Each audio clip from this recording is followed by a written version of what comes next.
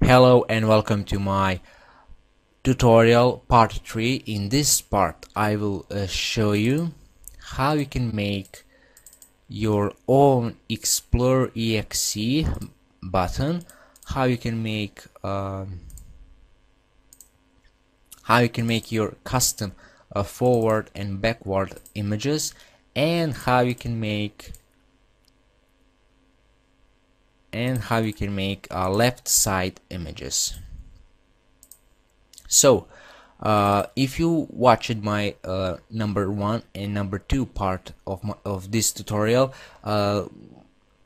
making a custom theme for Windows 7, and let's say that you are done just a Windows Visual Style file, you are done that in Vista Style Builder, but you still have a start button, backward and forward and left side images from Blade base theme. And now I will show you how to do that. You can do that on two ways. You have software Restorator 2007, which is original version of this software, and you can just simply open this folder, right click, open with, and choose your software with which you are editing images. If you want to download Restorator, here's the link. I will leave it in description below.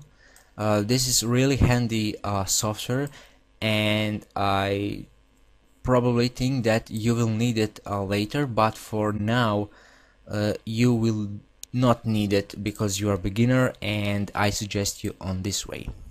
So you are done everything in Vista Style Builder. You're done every location. You can close this, and like I say, you still have a start button, and I will show you how to change it. Simply open Explorer exe and right click, open with, and choose a software which you are editing images, and just edit, replace your images, your custom images, and you're done. You can go back to Explorer frame.dll and do the same for every image. Also, if you are using some image from other designer, you need to leave a credits for it. Fonts are not necessary. You can delete this because you can install fonts like extras. You know, fonts are not needed in this folder of theme.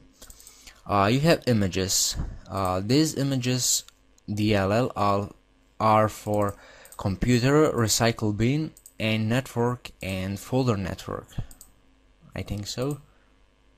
Yeah, this is for computer, recycle bin, full empty, network computer, and network folder.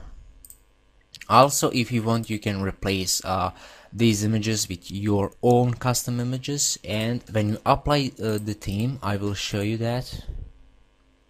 When you apply the theme,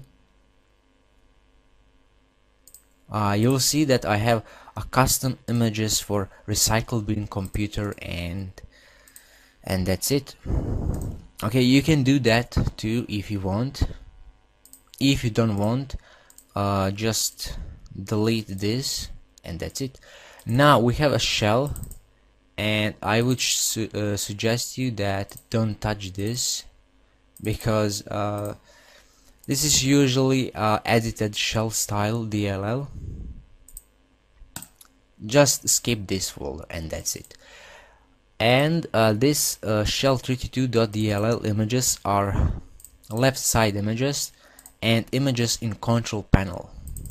So again, open only this image in software which you are editing. I'm using Photoshop, so let's say that I open Photoshop, replace this image with my custom image, and do the same with control panel image and this one. Actually, this one don't need to be changed, just this one and this one, and that's it. Finally, you have a sound sheen. Sound sheens are are sounds in your windows. If you don't want to have it, just delete that. But why you should delete it, you can just mute the songs in your computer. And finally, you have a logo. To replace logo, just again right click, open with Photoshop, replace the image, and that's it. When you do all the steps for every image, you can go ahead and apply your new theme, whatever. And you should have your custom start button. You should have custom forward and backward buttons, and you should have a control panel image, and finally you should have a left side image.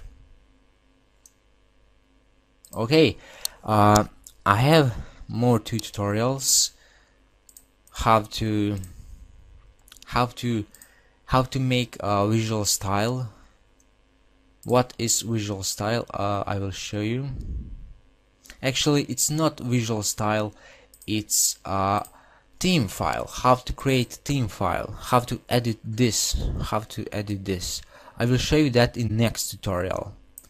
Right now you can see that in this theme I don't see any wallpaper, and for this one I have wallpapers, for this one I have wallpapers, and only for blade base I don't have wallpapers.